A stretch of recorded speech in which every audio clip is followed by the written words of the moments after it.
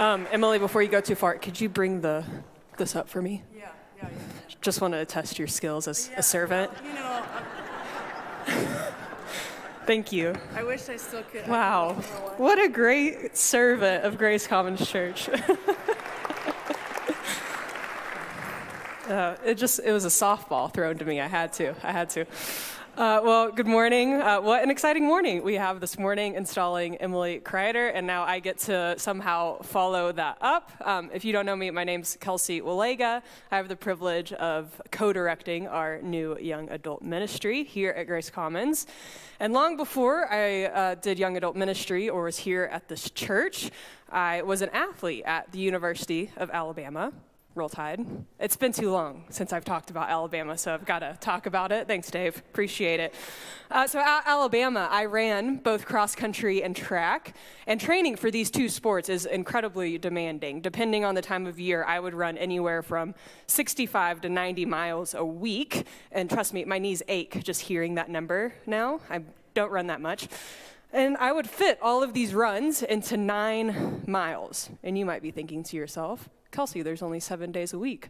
Correct. And we would only run 6 days a week. So we would cram 9 runs into 6 days, which meant that every morning I would wake up, we would have practice from 6 to 8 a.m. where we would run, lift weights, or both. Then I would start class at 9, go to class all day until 3, where we would have another practice from 3 to 6. Then I would eat dinner, finish whatever homework I had, and I would be in bed between 8:30 and 9 every night, 6 days a week. And this isn't even including all the time in physical therapy, massages, chiropractor appointments. Being an athlete in college was a full-time job. My whole life revolved around training and racing.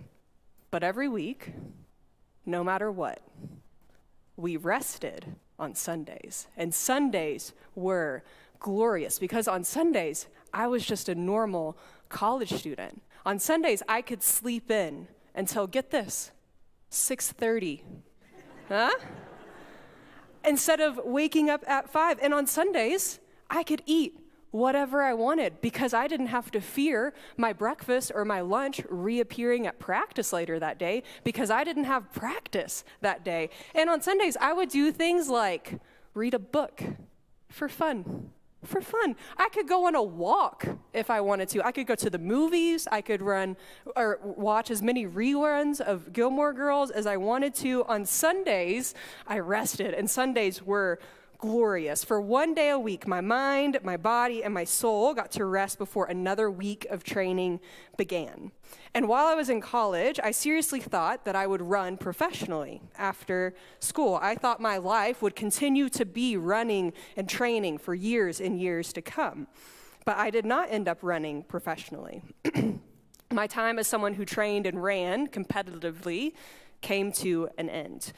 And what I couldn't have known at the time, but what I see clearly now, is that my 7th day rest each week from training was a foretaste of what my life would be like once I was no longer training and racing competitively. My life now is one long rest day from running because my knees will no longer allow for it. My life is now one long Sunday where I can go on leisurely walks, where I have time to read books, where I can continue to watch reruns of Gilmore Girls. I don't have to worry about what I eat, worrying if it's going to come back up on a 14-mile run because I am not going on 14-mile runs.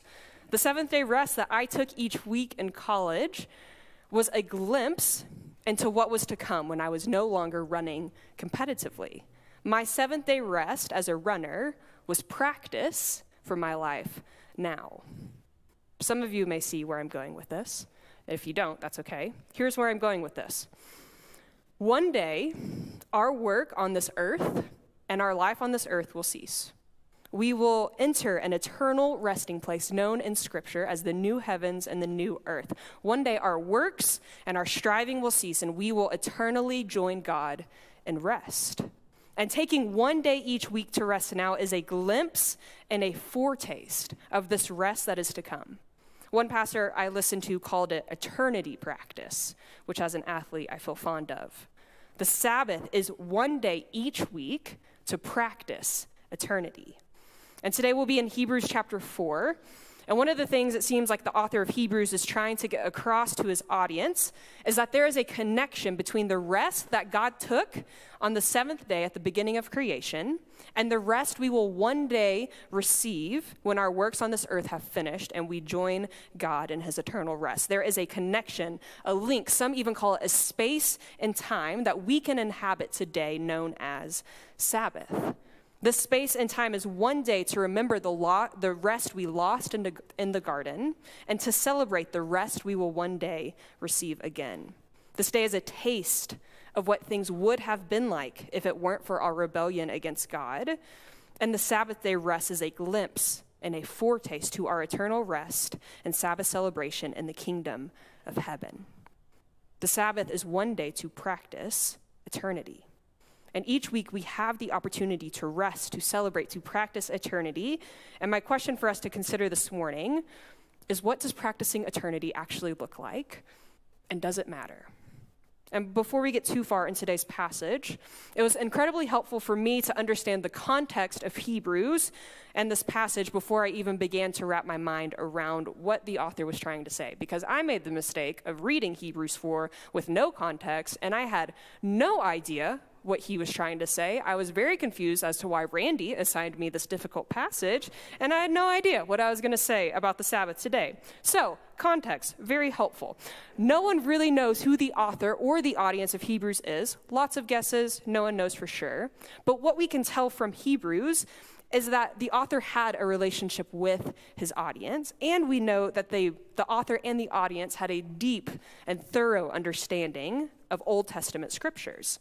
And this is an audience of Jewish Christians who, like so many at the time, were facing persecution, imprisonment, and some were even walking away from the faith entirely. So the author of Hebrews is trying to address this and encourage his audience to remain faithful to Jesus.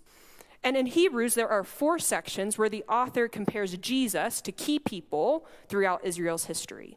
And in each of these sections, the author is seeking to elevate Jesus as superior to anyone or anything else. And in so doing, challenging his audience to remain faithful to Jesus and not abandon him. And this morning, we're in a section where Jesus and eternity are being compared with Moses and the Promised Land. What the author spells out just before in Hebrews chapter 3 is that Israel rebelled against God and Moses in the wilderness, and they lost their chance to enter God's rest in the Promised Land. And so now in chapter 4, the author is saying, okay, let's make sure we don't rebel against Jesus and lose our chance to rest in the new heavens and the new earth. Let's learn from their mistakes and remain faithful to Jesus. Another reason I discovered this passage can be a little confusing is because rest, the word rest in English is used 10 times in 11 verses. But in Greek, there are 3 different words used for rest, and they all mean something different. One word means just to rest, one word means resting place, and one word means Sabbath rest. I'm not like the Reverend Emily Kreider who speaks Hebrew. I cannot speak Greek, but those are the Greek words if you want to try to pronounce it in your head, but I don't have the skill set to do that. So finally, we can read this morning's passage. We'll be in Hebrews chapter 4, verse 1 to verse 11. And I'm going to read it on the screen because Kier is amazing. And anytime that rest means resting place, she replaced it for us. Therefore, since the promise of entering his resting place still stands, let us be careful that none of you be found to have fallen short of it.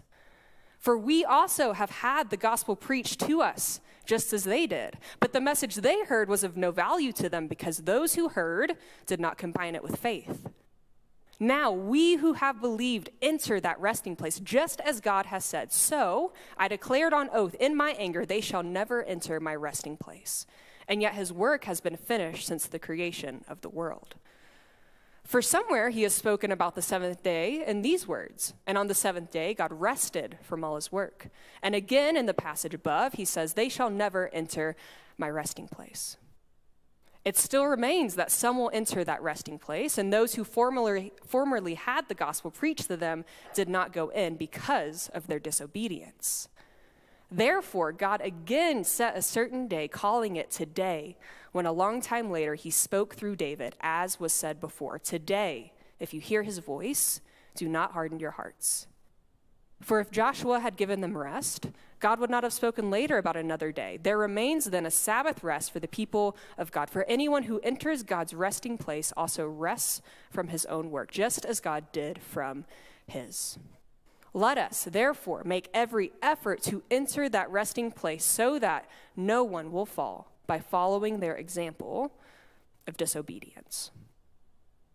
So the author of Hebrews desires that we would not be like the wilderness generation and rebel against the ways of God. He desires that we follow the way of Jesus and not rebel against him so that we don't forfeit our inheritance of rest in the new heavens and the new earth. The author of Hebrews is trying to get across to us that it is foolish to rebel and disobey, because in so doing, we forfeit a very good gift of eternal rest.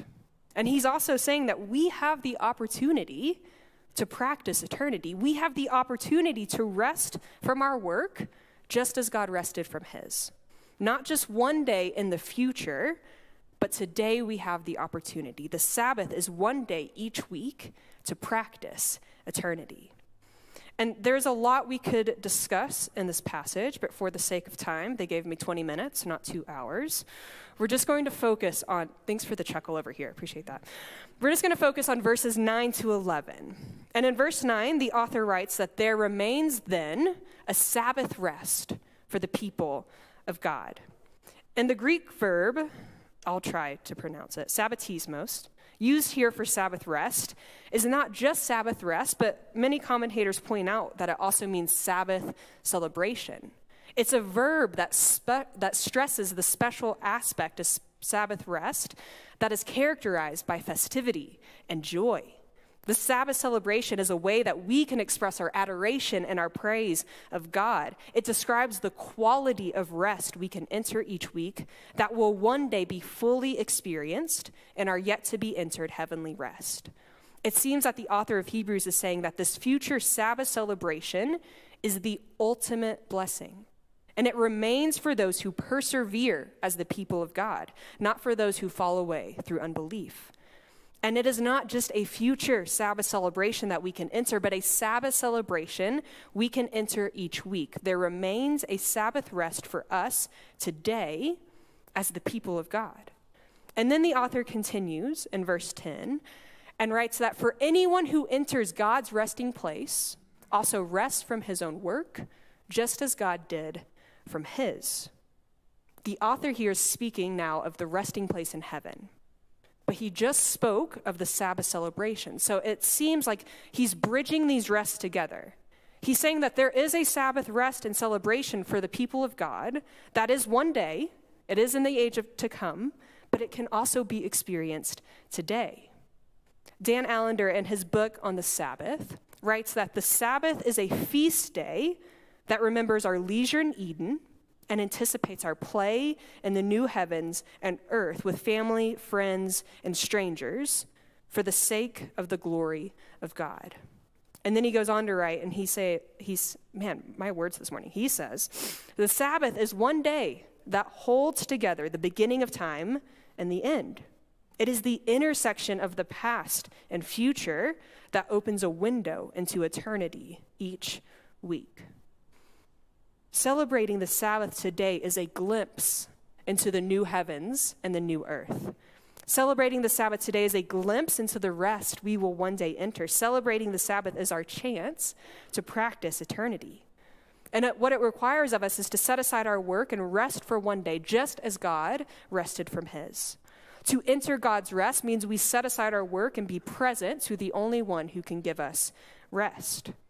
And the author continues in verse 11, and he writes this: let us therefore make every effort to enter that resting place so that no one will fall by following their being the wilderness generation, their example of disobedience. The author is speaking of heaven, the place where we will join God in his rest forevermore. He's saying, make every effort to enter that rest. Don't fall away. Don't rebel. Don't disobey like those in the wilderness generation. Make every effort to follow the way of Jesus. Make every effort to enter his rest, both today and forevermore. And the longer I've sat in this passage, the more that the Spirit has continued to reveal to me, and the more that my mind has been blown by this text.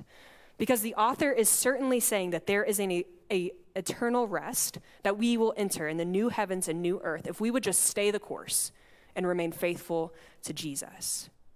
And also, I've begun to wonder if the author of Hebrews is not also trying to say that one of the ways you can remain faithful to Jesus is by observing the Sabbath. One way not to rebel, not to fall away, not to choose your own way is by practicing eternity each week. One way to remain faithful is by practicing Sabbath and resting and celebrating each week. Because if you think about it, it would be really hard to fall away, to rebel, to choose our own way when one day a week is set apart for the glory and praise of God. It would be really hard to fall away, to rebel, to choose our own way when we are celebrating, playing, feasting, and enjoying this life that the Lord has gifted us with. It would be really hard to fall away, to rebel, to choose our own way when we are in connection instead of disconnection with our loved ones, with ourselves, with creation, and with God. It would be really hard to fall away, to choose our own way when we are living out of the perfect harmony and peace of heaven instead of the chaos and the brokenness of this world. It would be really hard to fall away, to rebel, to choose our own way because our lives would be centered around the anticipation of this rest and the celebration each week. And it would be really hard to fall away, to rebel, to choose our own way because the other 6 days of our week would be born out of the residual of this one day of resting, celebrating, feasting, and praising God. It would be really hard to fall away, to rebel, to choose our own way because the kingdom of heaven is everything our world is not. And one day a week, we have the opportunity to practice being there.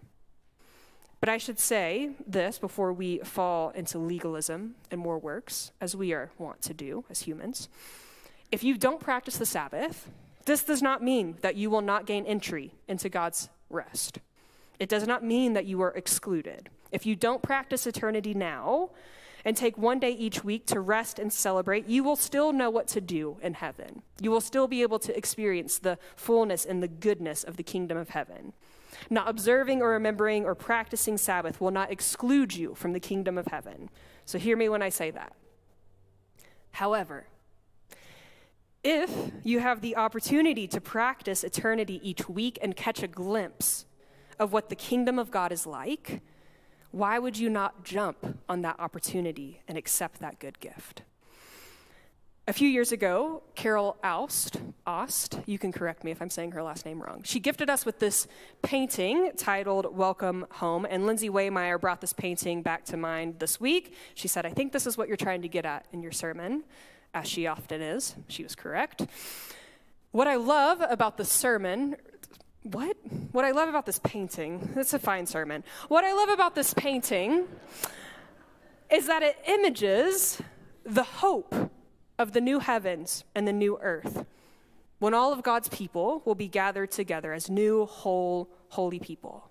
This painting images the eternal wholeness, peace, rest, flourishing, and celebration that we will experience. This painting images God's eternal resting place. And also, it seems like this painting images what it would look like for us today to enter that rest and celebrate the Sabbath.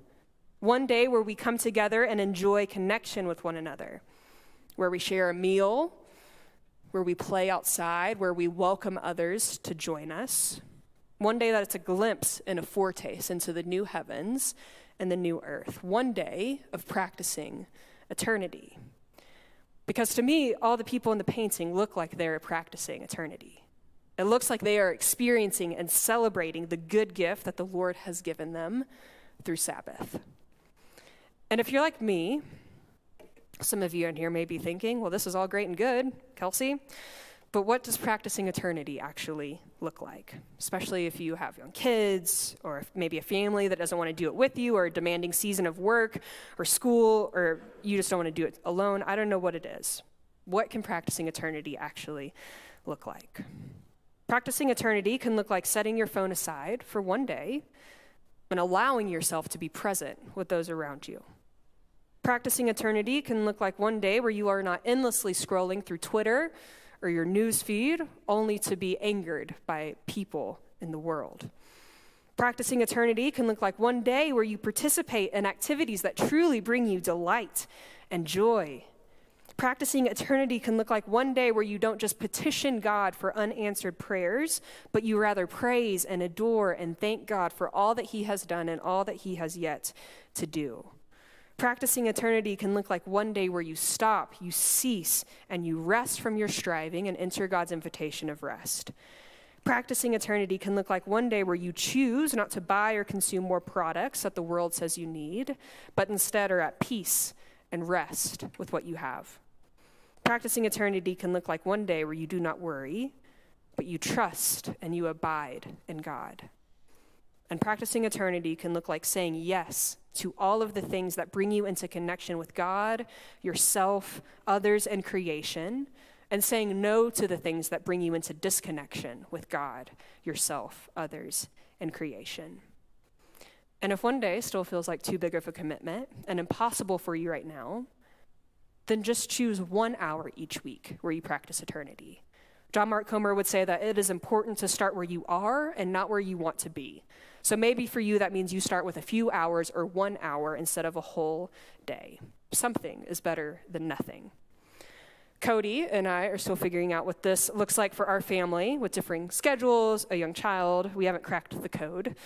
And we haven't entered a full day of rest yet, but we are seeking to do something rather than nothing because this seems like too good of a gift to give up.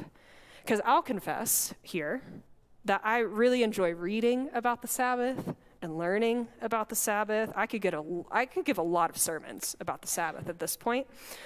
But to actually observe and practice and celebrate the Sabbath feels really daunting. So Cody, I'm committing us to do something rather than nothing. He gave a wave, so for those of you online, he said, yeah. The Sabbath is one day each week to remember the rest we lost and to celebrate the rest we will one day receive again. One day where we cease from our works to acknowledge that we are not the ones who are holding this world together. One day to receive the gift of rest that was made for us. One day each week to practice eternity. So in a moment, we're going to hear another testimony of what it looks like to practice eternity. Before we do that, if you would, let's go to the Lord in prayer. Lord, you are incredibly good to us. Lord, we are grateful for the promise of eternal rest and the new heavens and the new earth. Lord, we are grateful for your example and the rhythm you've set in motion at the beginning of creation of setting our work aside on the seventh day and resting. So, Lord, would you help us as we seek to enter this rest each week? Lord, would you help us as we are seeking to practice eternity, to live in your rest, to live out this good gift that you have given us. Lord, because we know that this world is broken and it is chaotic and there is evil all around. And Lord, this morning I'm especially thinking of Turkey and Syria. Lord, a place that has experienced so much loss. And Lord, I'm at a loss for words of what to pray for them. So Lord, just ask that you would comfort them, that you would wrap your arms around them, that you would help them sort through this loss and this destruction, Lord, and help them rebuild, help them become whole again, help them to flourish again amidst so much loss, so much brokenness. Lord, we think of all those even in our midst this morning who may be hurting or broken or suffering in some way. Lord, we lift that to you, acknowledging that you are here even amidst all of that. Lord, we are so grateful that even amidst all the brokenness, all the hurts, all the evil in this world, you are still at work. Your kingdom is still coming.